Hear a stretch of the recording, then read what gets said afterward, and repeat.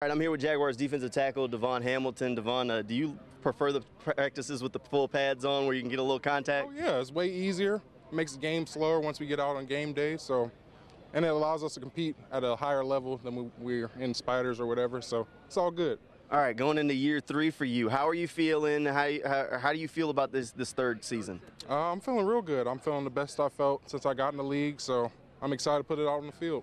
All right, when I talked to Coach Buckner before the season, I kind of asked him about you, and he said, you know, you were a guy that, he said, everybody's a defensive lineman who can play up and down the line. And he said that you told him they were asking you to do things or allowing you to do things you hadn't been allowed to do since high school. It's talking about getting after the quarterback and things like that. Is that kind of how that conversation went? Yeah, it's a very exciting part of the game so far for me right now, and it's really nice.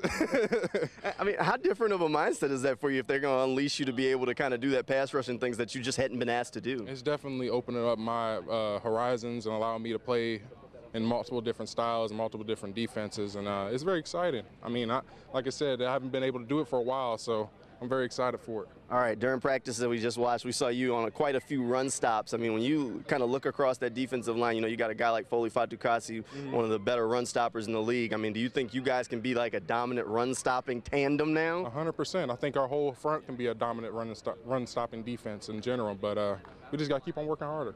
What do you think about Coach Caldwell's defense so far? Yeah, it's very exciting, too. I mean, it's allowing us to attack the line of scrimmage, create a new line of scrimmage, and get in the backfield, so you can't be mad about that. What's it been like having Foye playing that Mike linebacker behind you, kind of trying to make sure everybody was lined up right? Oh, he's awesome. He's able to communicate. He flies around the football field. Again, can't ask for anything else. Do you think this defense has the pieces it needs to be a really good or elite unit in the NFL? 100%. I mean, we have all the pieces. We just need to solidify our defense, practice a little bit more, and we're going to definitely be up there. How different does it feel around the building this year with Doug Peterson leading the way? It's definitely a lot more energy. I think we're having a lot more fun out here, and we're able to play a lot faster.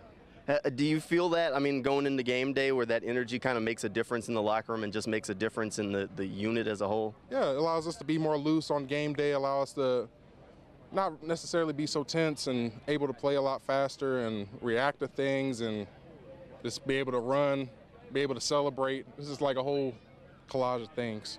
With a couple of seasons under your belt, when you were a rookie and you look at preseason, I guess you didn't have preseason that year. No, I didn't. But I mean, this is your second go-around with some preseason games now. Do you look at them differently, and did you learn anything about how to approach it to make sure that you're ready for the regular season? 100%. These preseason games, a lot of people might look at it as just some game that we have to play before the season. But I think it's really an opportunity to get the home in your craft in order to be better for the main season and regular season. And I like them a lot. I mean, I get to work on stuff that I normally couldn't work on during the season, so it's a lot. I like it a lot. Perfect. Appreciate you, man. Yeah.